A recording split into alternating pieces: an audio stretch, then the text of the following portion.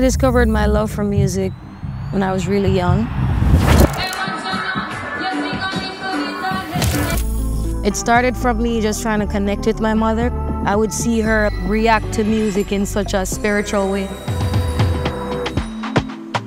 The older I got, I really realized that I started feeling something. The breakthrough moment for me was moving to Kingston and doing it out of just the freedom that I had. Living how we supposed to. One of my main things in music is for, no matter how I'm sounding, you know that this is a Jamaican girl. Collaborations are fun with Davido.